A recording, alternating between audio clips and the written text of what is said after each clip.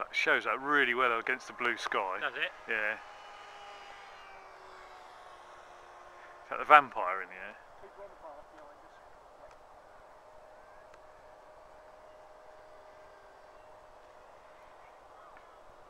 We'll take some of the vampire. Yeah.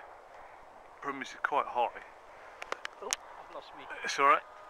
Huh? You've lost your hat? I'll see if I can get the vampire. Yeah, I'll go up a bit. Oh, I just want to try. Yeah. I'll go up there.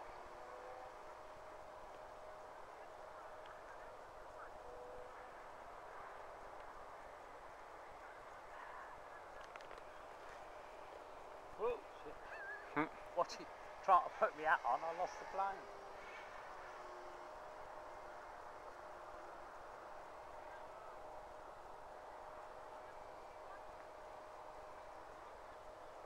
I suppose the thing is with high def, you should be able to edit it and zoom it in.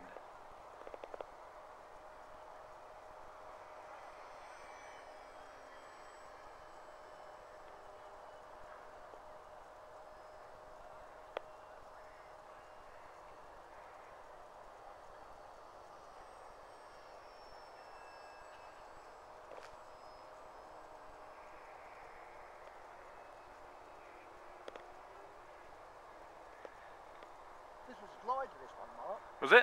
Yeah, we got there from the Nationals. 30 quid, never been flown. Like a power slope, well, one of those slope Just a sort of things. Yeah, and I just put a motor in the back and rebalanced it, and very thin wing. That's why it goes so well on the bits like. Flies ever so well. Even in wind. Yeah. The thin profile. Yeah, it should make it shift, shouldn't it? Yeah.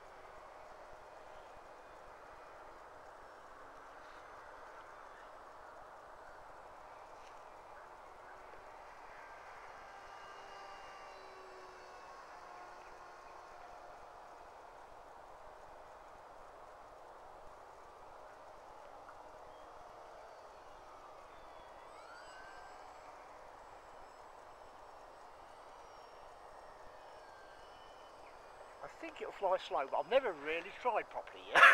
We'll find out. That could be the kiss of death. This could be, yeah, but let's try it. It's swallowing a tiny bit there. Let's get away from us. Yeah. Just a little turn slowly. Not bad.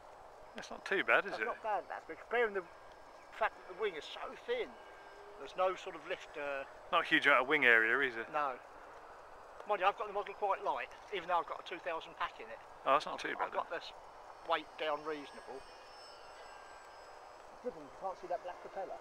It actually does disappear almost.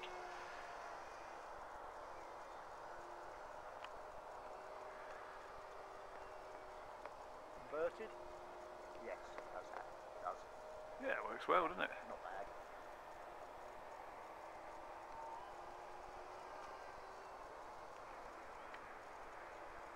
It is up there.